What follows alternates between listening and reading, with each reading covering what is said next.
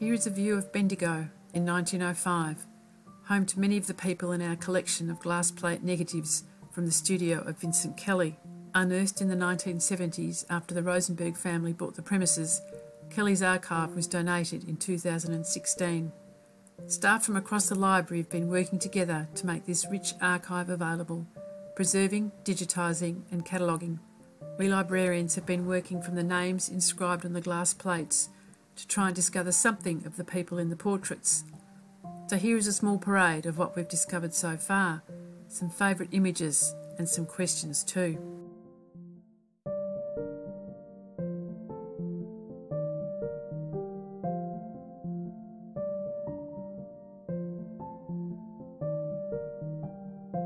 Vincent Kelly's subjects were often so young it wasn't felt safe to leave them to sit on their own. There are many ghost parents hovering on the edge of the frame as Kelly waited for and captured the moment. The studio teddy bear features regularly, here showing signs of wear and tear. These three appeared in Marjorie in Wonderland, produced at the Princess Theatre in 1916, and we would have loved to have seen these pantomime costumes in colour. These children showing their pleasure and pride in their portrait poses. Festivals were a big part of Bendigo life. Mary Stritch was St Patrick's Queen of the East in 1924, and these girls from a performance, possibly at the Easter Fair. Friendships were celebrated with a portrait, a trio of school friends, and these young women, friends or maybe sisters. These two formally dressed before a ball or maybe a groom and best man. Commemorating a First Holy Communion, a significant event in the life of a young person, was another reason for visiting Kelly's studio.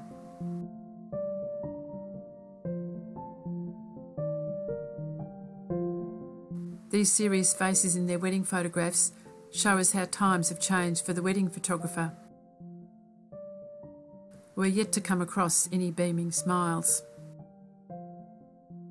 There are many portraits from the time of the First World War, enlistees and their loved ones, preparing to depart. And here a soldier and two nurses, and others having returned, bearing honours and unseen scars. We discovered that Vincent Kelly didn't confine himself to just portrait photography, as these images of Bendigo life show. There are ladies who lunch, young men at the Bendigo races, and a wonderful photograph of a young jockey and his horse. Here are rowers on Lake Waroona, and swimmers at the Upper Reserve swimming baths. Mr. Cronk's prize cow and Mr. Baker's pigs were also worthy of a photograph.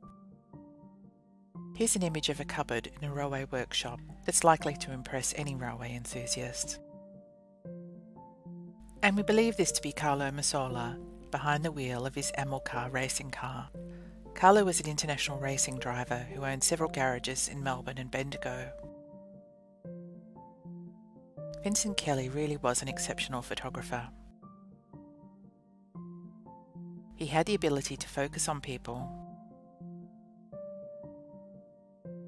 capture their personalities,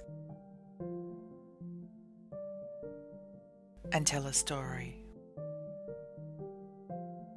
Such was his reputation that families would travel from other regional towns to be photographed by him, like members of the Cranberry family who came from Maryborough to sit for this portrait.